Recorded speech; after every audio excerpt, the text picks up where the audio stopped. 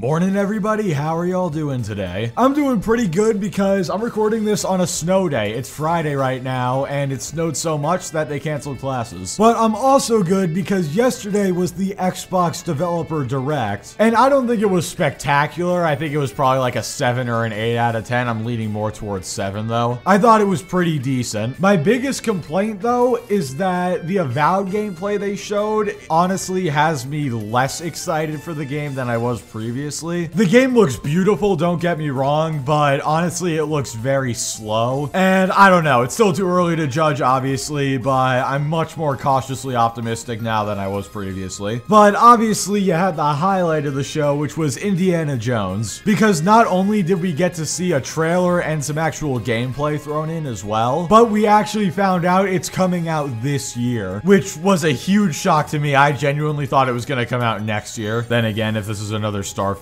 situation, it might come out next year, but we'll see. Honestly, I like what I'm seeing so far. It looks like a lot of fun. Personally, I like the first-person choice, and I don't really know why people were so surprised by it, because yes, it is going to be an action-adventure game, obviously, but this game is being made by a studio that makes basically only first-person games. But whatever, you guys aren't here for my thoughts on the Direct. You're here for the salt, and I am happy to provide. We have a lot to go over today. A lot of it coming from everybody's favorite big red lizard on Twitter. So without further ado, let's go ahead and get right into this. So we're gonna talk about how the Xbox Direct had both multi-platform and a game not coming to Xbox consoles featured. Well, for starters, every Xbox game is multi-platform because they come to Xbox and they come to PC and potentially later they go to Switch and PlayStation. So that is not a surprise at all. And while it may seem weird that one of the games they showed off, that being Aura, is not coming to Xbox, at least not yet, it's still being developed by an Xbox studio, so that's why they showed it off. Though I gotta be honest, they probably could have cut that game from the presentation, and I don't think a lot of people would have cared too much. But whatever, not a terrible first tweet, just a little bit of him pointing out the obvious and trying to make it seem like a bad thing. But now let's go to a tweet that's actually bad. They can't even compete with a PS4 2016 game. And then the Red Dragon says, Harrison's face here looks like when you ask ChatGPT to make a famous face, and it says I can't do that, but I can make one similar. Now, I'm not gonna focus so much on the Red Dragon's tweet here, because really, it's just too stupid to even talk about. That looks exactly like Harrison Ford. But now let's dive into the first tweet. They can't even compete with a 2016 PS4 game. First of all, I love how we're comparing what is very obviously in-engine footage, given the frame rate, to pre-rendered CGI. Because trust me, Uncharted does not look that good in-game, and we'll get to that in a minute here. Second of all, yeah, let's take that one screenshot of Indy's face and let's ignore all the environments and everything in the game. By far the best looking part, because, you know, that doesn't fit the narrative. Third of all, I love how these guys talk smack about graphics and then completely ignore the game that was shown off that's basically meant to be a tech demo and have ridiculously good looking graphics. And of course, I'm talking about Hellblade 2. It's just truly amazing to me. Indy's face doesn't look as hyper realistic as Nathan Drake's, even though it still looks really good. Damn, Xbox can't even compete with a 2016 PS4 game. Because as we all know, the most important thing in a game is the graphics. Nothing else matters. A game like Hellblade 2 automatically more fun than a game like Lethal Company or Lego Star Wars because it has better graphics. It's just so predictable at this point. This happens every single time a new game is shown off. Take a screenshot from the live stream instead of from the actual native trailer. Put it next to what half the time is pre-rendered CGI and say that because it doesn't look quite as good, that automatically means the game can't compete. And trust me, this is not the last time we're gonna see this. For example, let's go to the next tweet. Uncharted 4 2016 PS4 base versus Indiana Jones 2024 Series X and S. First of all, you spelled Indiana wrong, unless this is some joke where it's like, oh, it's an indie game because the graphics aren't as good as Uncharted or something like that. Second of all, isn't the picture on the left concept art for Uncharted 4? Whatever, whether it's concept art or CGI, it's obviously not in-game. You know, I've come to realize something as I've done this more. When Xbox shows off a CGI trailer for something, the ponies are like, oh, they're misleading people, it's CGI, it's not in-engine, the real game is gonna look so much worse. But then when Xbox shows off something in-engine, all they do is trash the graphics and talk about how it doesn't look as good as concept art or CGI in a previous game. There truly is is no winning. Luckily, people were quick to roast this tweet and point out how stupid it was. See, I can do the same. And then we have an actual in-engine screenshot of Uncharted 4 versus a moment from the Indiana Jones trailer. Not so fun when your logic gets reversed back on you. But wait!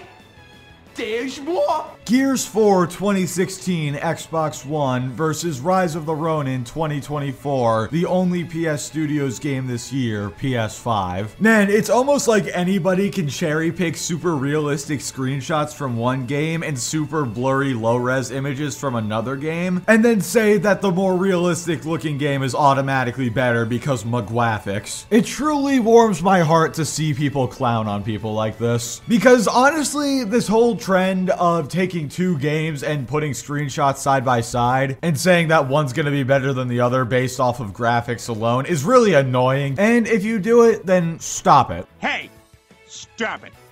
Stop it. Okay. Okay?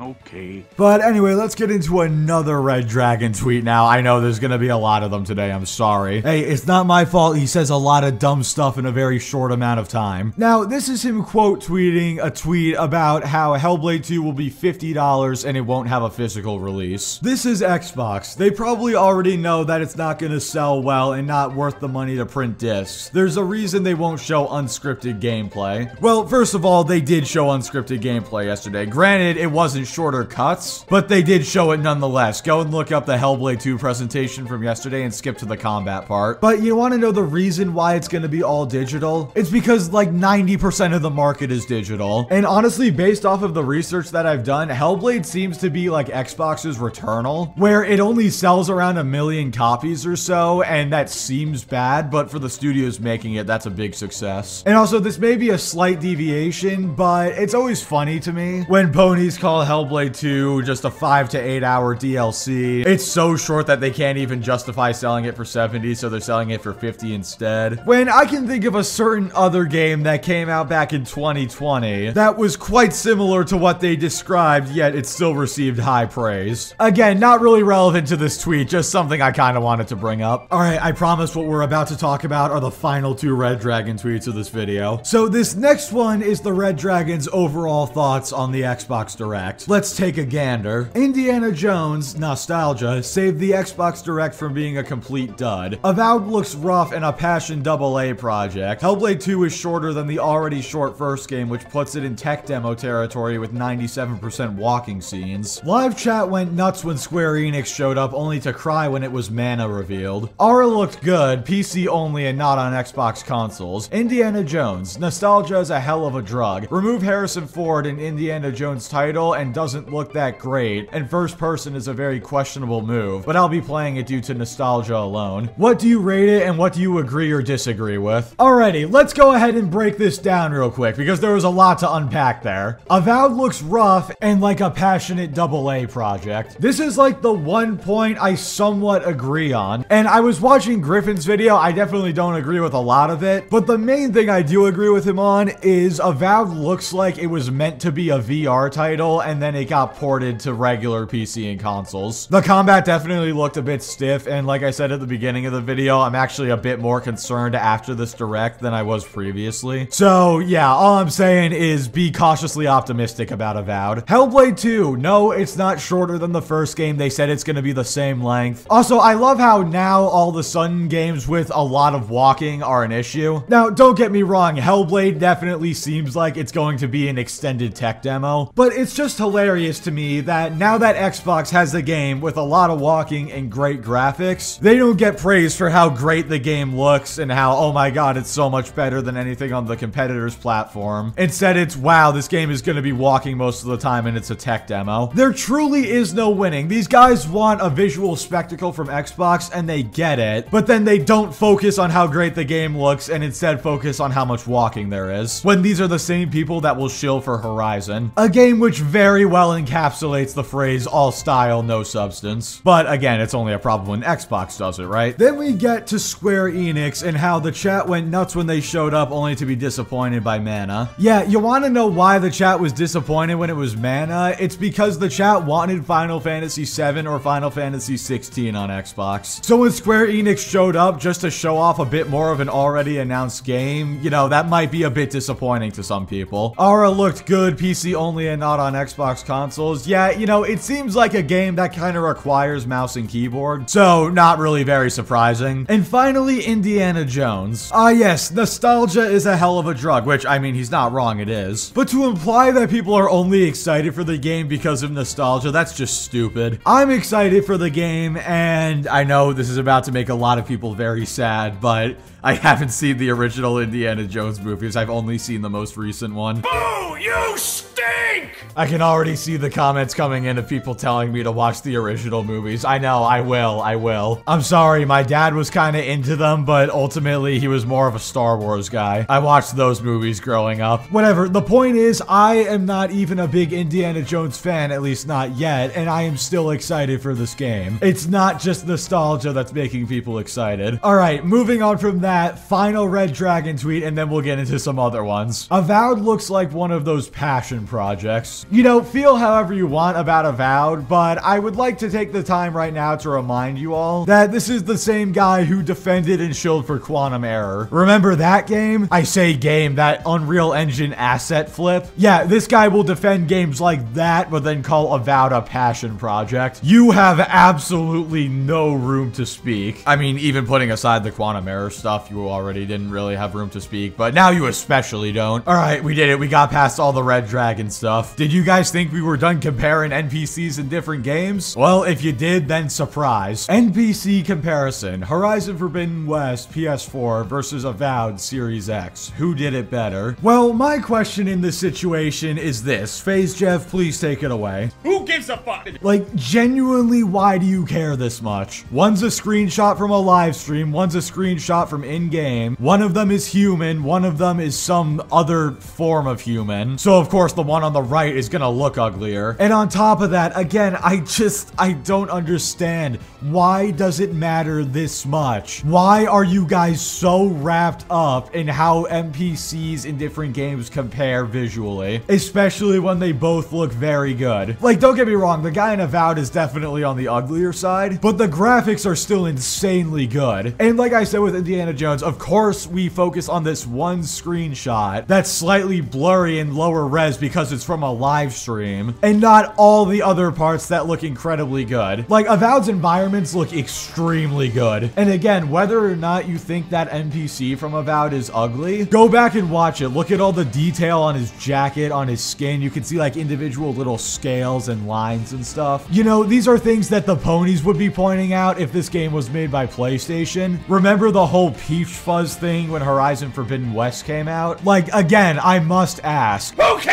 I know I've said it already, but every game has to be a graphical showcase to these guys. And then when you do have a graphical showcase like Hellblade 2, they completely ignore it and talk about all the other games that aren't graphical showcases and instead actually focus on the gameplay. You know, the most important part of a video game. The goalpost shifting is absolutely wild. But either way, I've had enough of talking about NPC graphics comparisons. Let's just move on. Looks like PS5 still currently has the most first-party games slated for 2024 so far. So what do we have here? We have The Last of Us Remastered. Alright, great, a remaster. Rise of the Ronin. Correct me if I'm wrong, I'm pretty sure Sony is only publishing that game and not developing it. Concord, which we know nothing about. The only thing we've seen is a CGI hamburger in a trailer, which by the way, that trailer got dislike bombed. Then there's Stellar Blade. Again, like Rise of the Ronin, I'm pretty sure Sony is just publishing that game, but not actually developing it. And then Helldivers 2. Last I checked, Sony doesn't own Arrowhead, so again, they're just publishing the game. So in reality, they have, what, 2 first-party games coming out this year? One of them is a remaster of a not even 4-year-old game, and another is, we don't even know anything about it besides CGI hamburger. Plus, for Xbox, this dude forgot to mention that Call of Duty's coming out this year. So, as DJ Khaled would say, congratulations, you played yourself. as of right now, I'm gonna have to say no roadmap is looking better than the Xbox roadmap. So let me get this straight real quick. You would rather have nothing coming out for the rest of the year over a new RPG from Obsidian, an Indiana Jones game, and Hellblade 2. You would rather have nothing than something. Do I have this right? You're acting like Xbox announced they're publishing the sequel to Golem or something like that. How do you see the lineup of Hellblade, Indiana Jones, and Avowed and think, damn, Xbox is screwed? They might as well not even have a lineup. This might be the biggest overreaction to the Direct that I've seen. Like, again, have your opinion, but this just seems a bit extreme. No roadmap is better than the roadmap they have. I can't even think of a realistic situation where that would even be the case. Maybe if their only thing coming out this year was Redfall 2 or the Redfall DLC or something, then I would agree. But besides that, nah, bro, you're either huffing meth or copium, or maybe both at the same time, who knows? Alrighty, I know you've been waiting for him. Time for J-Dub. Xbox has no games in the first half of 2024. Shameful. My brother in Christ, there are 12 months in a year. May is the 5th month. That is the first half. Hellblade 2 comes out in May. Also, something I just noticed about this tweet. I didn't notice this before, but I just caught on to it now. Why is Xbox has no games capitalized? I hate to be a grammar Nazi, but like, what? Yo, you know what? That could be the next Indiana Jones movie. Indiana Jones versus the grammar Nazis. Because, you know, he fights Nazis in the other movies. I'm sorry. But seriously, now we've forgotten how the year works. Either he's ignoring Hellblade 2 or he forgot that May is in the first half of the year. Either way, this tweet is flat out wrong. Or maybe he's saying that, oh, Hellblade isn't a game, it's a tech demo. Which, I mean, Spec, I'm so sorry, don't hate me for that. Speaking of which, go watch Spec's love letter to the first Hellblade. It'll be in the description. Also, Hellblade is like $3 on Steam right now, and it's on Game Pass, so definitely pick it up if you want to try it out. And here we go, the final tweet to end the video on. Once again, talking about Hellblade 2. 5 years to develop, mocap with a mobile app, $50, under 8 hours, micro dev budget, on Game Pass, predecessor on PlayStation and Nintendo. That MFer is joining Hi-Fi Rush. So it's joining Hi-Fi Rush. So what you're saying is it's going to be a great game that people, including ponies like yourself, will talk about even a year later. And you're going to beg for it to come to PlayStation. Do I have that right? All right, cool. Now I'm even more excited for the game. But yeah, anyway, guys, that's pretty much all I've got for now. I'll definitely do videos in the coming days talking about people's live reactions to this Direct. I'm pretty sure the amazing Lucas was salty the entire time. And as always, I'm very interested to see what J-Tech has to say. But until then, I just want to thank you all so much for watching. Be sure to like the video if you liked it, dislike it if you didn't like it, subscribe if you want to see more, and I will catch you all next time.